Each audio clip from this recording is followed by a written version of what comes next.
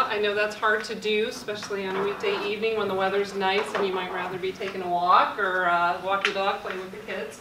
As she said, I'm Lisa Huckins. I'm with the Ohio Department of Education, and I work in an office called the Office of Non-Public Educational Options, which the majority, let's say 90% of the students in Ohio go to public schools of some kind or another. Our office handles homeschooling, private schools, scholarship programs, sort of everything that is not public school. So that's what I do there. I work with several different programs and have over the years. So we're going to kind of start broad and just talk about how education works in Ohio. Then we're going to drill down and talk very specifically about the Jon Peterson Scholarship and how that works. That is the scholarship that students with special needs can access specifically. So in Ohio, we are what I like to call very choicey. You have lots of choices for education for your children in Ohio. Not all states have these options. So families coming in from other states are sometimes a little overwhelmed, and certainly those of us who live here have a lot of opportunity for choices, but with all those choices come a little bit of confusion and sometimes being overwhelmed. If you've ever been in Whole Foods and gone to the cheese section, you get the same kind of feeling. Great that we have all these cheeses, bad that I have no idea what 70% of them are or whether I'll like them or not. So kind of the same problem as a parent with education, only certainly more severe consequences for choosing a smelly cheese. The options we have are obviously public schools. Those are open to everyone. They are usually assigned based on your neighborhood address. But within your district, you may have open enrollment choices. Cincinnati Public from 7th grade up lets you select a school. They have lottery schools, magnet schools, things like that. And then there are some districts that let you enroll from another district into their district. Columbus Public Schools allows students from neighboring districts to come in. That's a district choice. Then there are community schools, what everyone likes to call charter schools, but in Ohio they are technically community schools. Those are also public schools, so they accept any student who comes to them. They are free of charge, and they basically follow similar rules to what your public school district does with IDEA rules, providing free appropriate public education to students with disabilities, writing an IEP. Private schools are run by private organizations. They charge tuition, typically, to attend those schools, and some of them can be religious. Not all of them are, but I would say actually the majority in Ohio are religious of some kind. We also have scholarships in Ohio, which is what we're going to really talk about tonight, and those are an option to help families pay for private school. Private schools have always existed, but not for most families were those a real common option because they cost money and sometimes cost a lot of money, and not every family has that kind of money to put towards their child's education. So Ohio's come up with these scholarships that are an option to help families afford the option of private schools. Then there's homeschooling. That is where a parent chooses to educate a child themselves. They may not do all of the education themselves. They might have a neighbor that they work with, and the neighbor's good at science and they're good at language arts, and they share educating their kids, or they might hire a tutor. But essentially the parent is taking charge of their child's education and schooling them at home. And then there's Career Technical and College Credit Plus. If you have older kids, this actually now starts in 7th grade potentially. Career Technical programs used to be things like pre-nursing programs, auto mechanics. They have expanded to robotics, communications, visual arts programs, engineering programs. So they've really expanded what your kiddos can do in career tech options. And they start as young as possibly 7th grade in some areas. And then College Credit Plus is college classes that students take during high school to earn college credit. We've added a new tool to ODE's website called the Find a School tool that's designed to help parents work through some of this. So if you're wondering what your choices are in your county, you can go on ODE's website, which we'll have at the end of the program, but it's just education.ohio.gov, or you can Google it. And on the front page, you're going to see this Find a School tool. And it allows you to select either elementary or up through high school, a type of school, traditional public schools, community schools, or chartered non-public schools, which is what we in Ohio call private schools, because we're the government, we like long names. And you can select your county, select schools within your county that you're interested in, or look at all of them, and it'll bring them up. If it is a public school of any kind, either a charter school or a traditional public school, and you click on it, it's going to show you their report card. Gives you very basic information, and then you can click on that report card and open it up to say, for instance, how they're doing for students with disabilities. Sometimes you can have an A-rated district that's doing an F level of work, according to their report card, in the area of students with disabilities. So you want to look at what you're concerned about when you're looking at these report cards. So if you click on that button, it'll let you drill in. So you can kind of compare the ratings of the schools. This isn't the end-all be-all decision maker for whether a school is doing well or not. Obviously, you'd have to visit and look at some more factors, but it can give you some information. And then we have these scholarship options, more specifically for if you choose not to go the public school route and want to try either homeschooling or private school. For private schools, there are 3 general education scholarships. So these are not necessarily special education based, but a student who has special needs could still participate in them. The oldest is the Cleveland Scholarship. Any student who lives in the city of Cleveland, in the Cleveland Municipal School District, is eligible for a scholarship. $46.50 for K through 8 and $6,000 for high school. So it's really easy eligibility. So if you have friends in Cleveland and they don't know about it, you can tell them. Then there's the Educational Choice Scholarship. This one has been around for about 10, 12 years now. And that is based on your local neighborhood public school.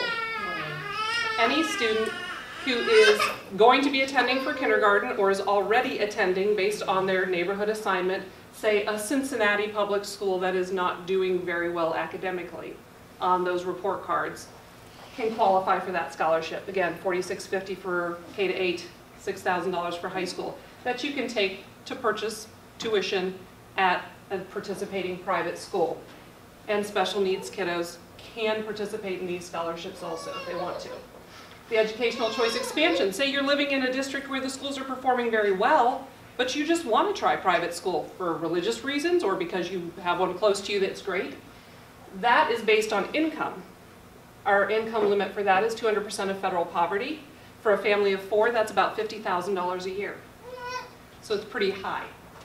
The Autism Scholarship is specifically for students whose primary disability category is autism. That scholarship starts at age 3. All the rest are school age through 12th grade, so 5 through 12th grade. The autism starts at age 3, so preschoolers can participate. And then we have the Jon Peterson Special Needs Scholarship, which is for any student who has a disability and qualifies for an IEP with their local district. And that's what we're going to talk a lot about. Is there a specific use case where you can combine multiple scholarships? There is not. So it's one or the other? Yes, you can only choose one. So the process for participating in basically any of these scholarships, but definitely for the Jon Peterson, which is what we're going to focus on, starts with working with your district, then finding a provider, and then submitting your application. And we're going to talk through how that goes. Working with your district starts with an evaluation. Starting at age 3, your public school district is required to evaluate any student that they suspect has a disability.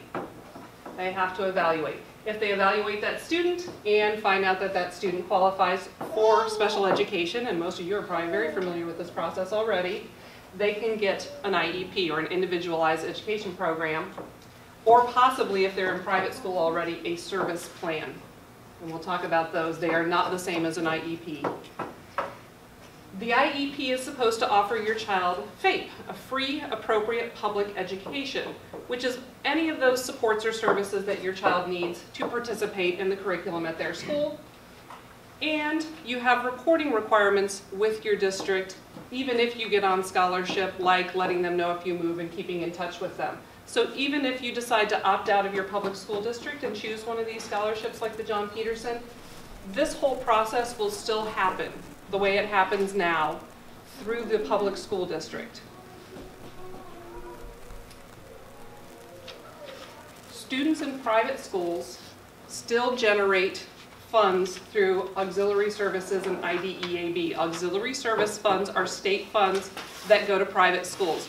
So even if your child goes to a private school and accepts one of these scholarships to help pay for it, they are still potentially entitled to services through these auxiliary funds that are state funds or the federal IDEA funds. There's a part of that money that comes into your public school district that's given to your private school. What that means is that your child may have a service plan created for them at the private school, as well as having an IEP that was created for them through the public school.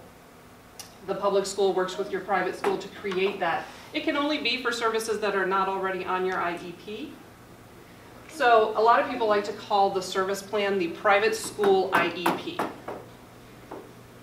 It's not the same because it has not the same legal standing as an IEP. When your district writes an IEP for you, it has to include everything your child needs. So if an evaluation shows that your child needs speech therapy, that has to go on the IEP. If the evaluation shows that your child needs physical therapy, that has to go on the IEP. When you go into a private school setting, there's those auxiliary and IDEA funds coming into that private school to help kids with special needs, and they can use the auxiliary for some other stuff. And they can choose to use that money in the private school to write a service plan, which they might say, you know what, we're going to provide that speech that we know your child needs, but we're not going to do the occupational therapy or physical therapy or some of those other things, because there's just not enough money, or because we want to give more money to this other school. And each child doesn't have a specific right to a certain amount of that money. So theoretically, if I'm Cincinnati Public Schools, I could take all of my IDEA-B money and spend it at one private school and not give any to the other kids. It's not typically how they do it, but it's not the same as an IEP where every child has to get what they need. It's more of an agreement that, hey, here's what we will do, not what we have to do. But on scholarship, you could get that. That's the other reason why a child might choose to go on an Ed Choice scholarship, because they can still possibly get some services through this. It's not as guaranteed as using a Peterson scholarship. The other thing the district's responsible for in your life through these programs is giving you a notification form that these scholarships exist. So every time you have an ETR IEP meeting with the district, they should be handing you a notification that says, hey, you're eligible for a scholarship. Early on, I had a parent who called me and she was really upset because she thought her district was trying to get rid of her. And she said, they keep giving me this form, I think they want me to leave. I said, why do you think that? Well, they keep giving me the form. I said, well, they have to give you the form by law. And she's like, oh, good, because I really like them and I thought we were getting along great. I said, no, ma'am, it's the law. They have to give you that form to tell you this exists. They also have to give you what's called the FAPE comparison chart. That's one of the handouts here today. That tells you what the difference is between being in a public school or being on a scholarship as it relates to your rights. Is it this one? This one. I'll hold that one up. Thank you. That's the FAPE comparison chart. What that says is when you accept one of these scholarships to go to a private school, you have a lot of freedom. You get some money to spend, and you can use that to kind of purchase what you want instead of do what the district wants, and you can choose which private school to go to. You don't have to go to your neighborhood school, but it also does take away your rights under IDEA for a free, appropriate public education. So you are giving something up too. The eligibility requirements for Peterson, we hit this a little bit, but you have to be school age, 5 years, and less than 22. Or not graduated, either way.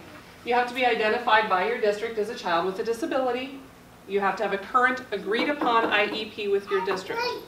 So if the district writes an IEP and you're like, I'm not signing that, that's terrible. I'm going to go get Peterson.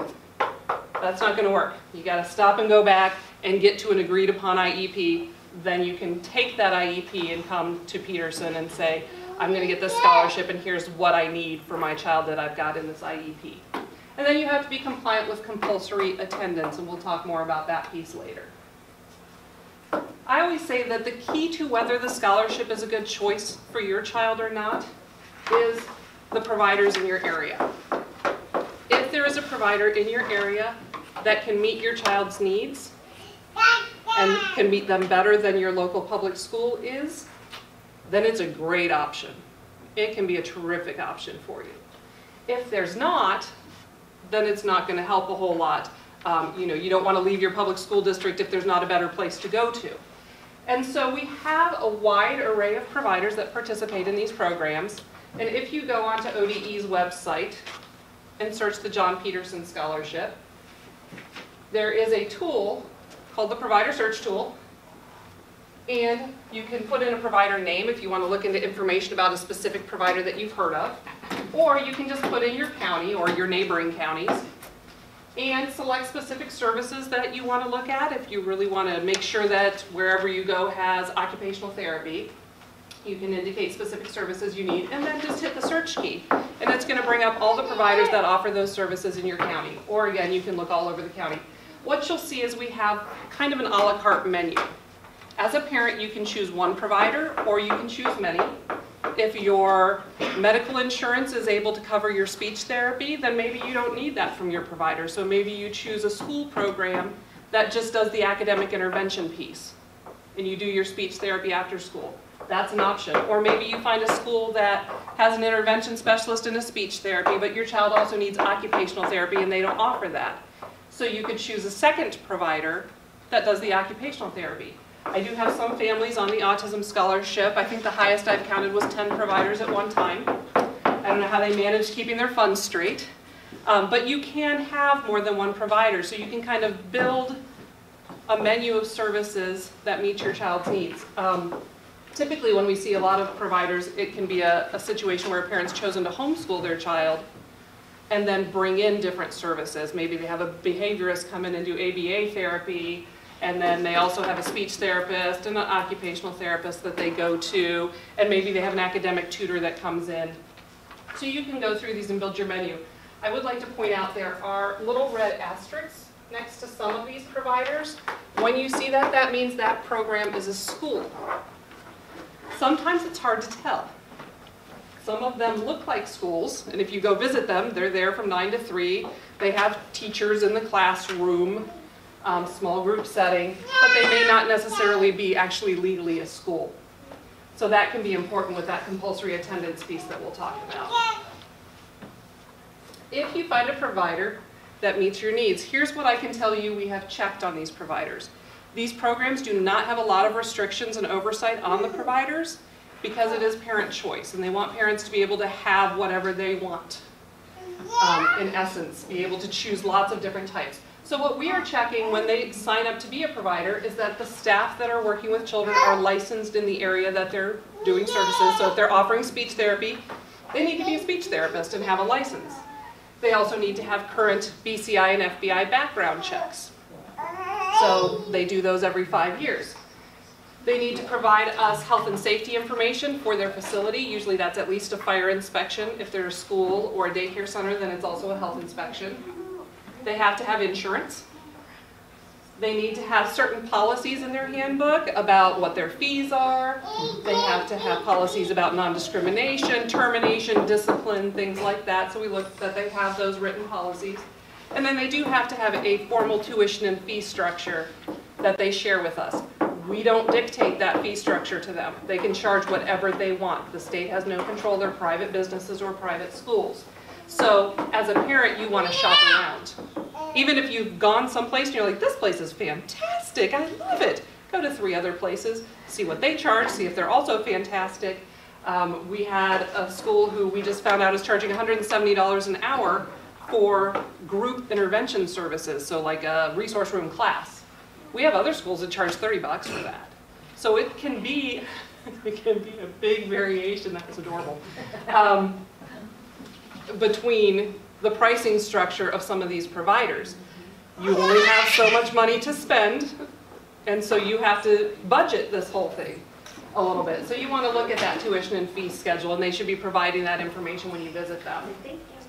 I did Can we take this? I don't want to put the cart ahead of the horse here, but what if the school that we're looking at does not meet those qualifications today, but we would like to have them work on it?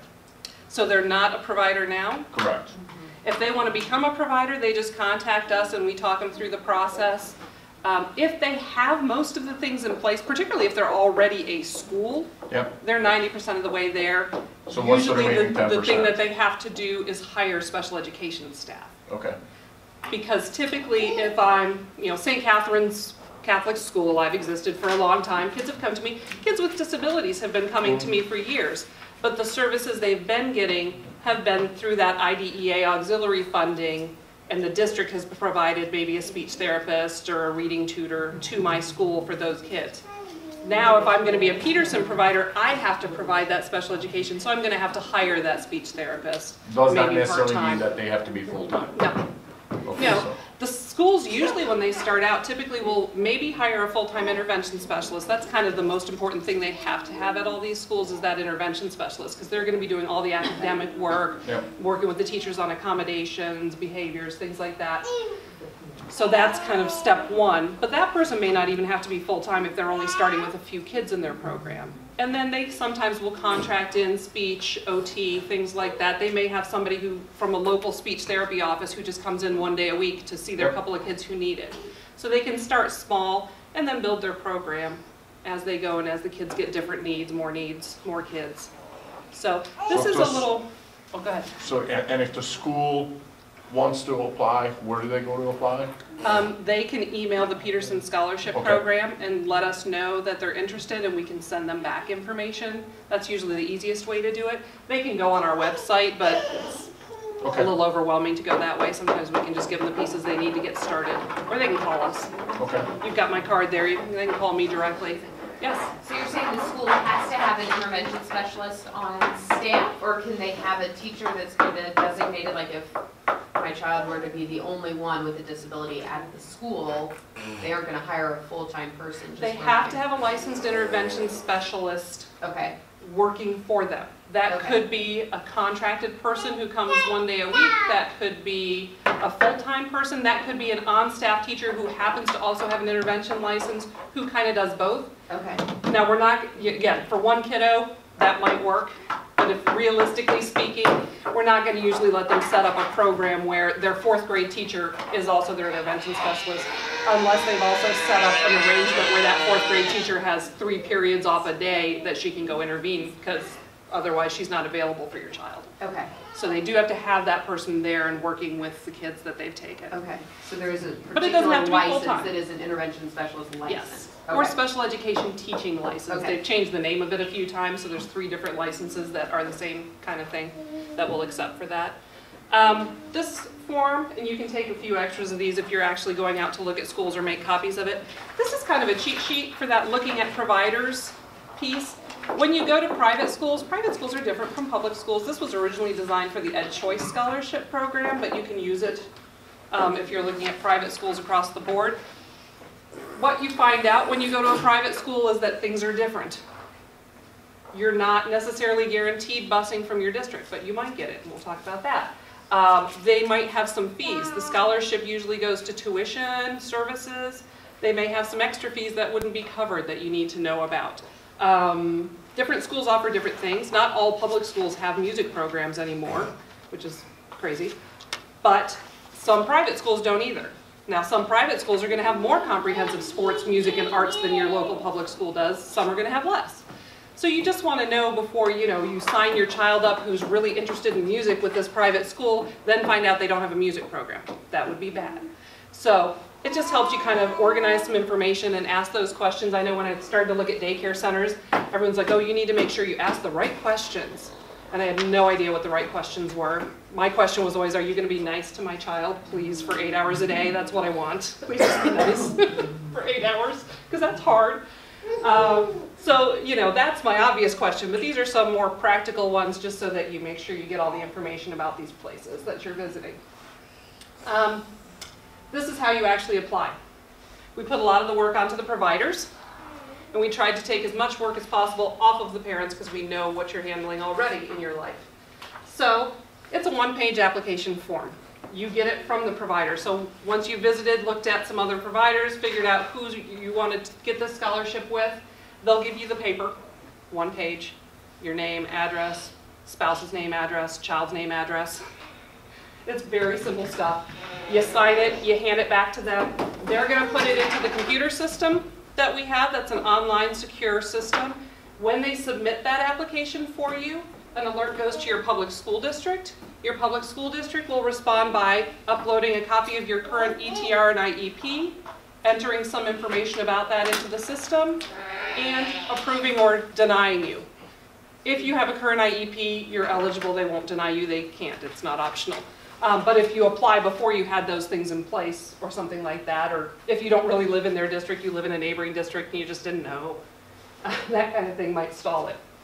And if they did have a concern or a question, they just send it back to your provider for additional information, and it goes back and forth until it goes through. This is not a lengthy process. We accept applications year-round. For the Jon Peterson program now, we used to have deadlines, we don't. So you can apply at any time. If you come in later in the year, you don't get the whole amount. You get less scholarship.